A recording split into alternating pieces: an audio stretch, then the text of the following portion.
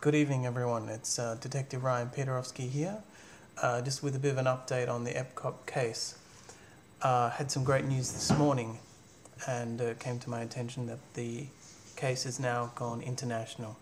That's right, I was able to get into contact with my old friend from the National Gendarmerie in Paris, France. My old friend, Captain Janette Poirot. So it now appears that she's helping me out on the case, which is excellent news. So we should be able to gather some evidence there. So we're covering off Paris, France, and Melbourne, Australia now. So that should make some progress with the case.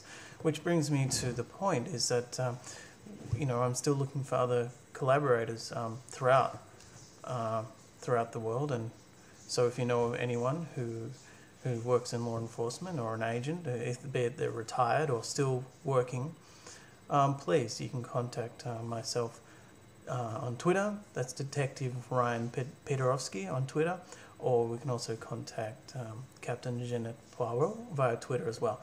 Or you can comment to this video via the Ning environment or on the WordPress blog of my associate, Ryan Peter, as well. So we can catch there, and if you'd like to comment or register that you'd like to help us out, that'd be great. So if we all work together and we can collaborate on this single mission, we'll be able to solve the case as soon as possible.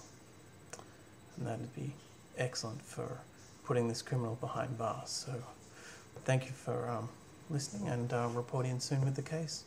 Thank you. Good night.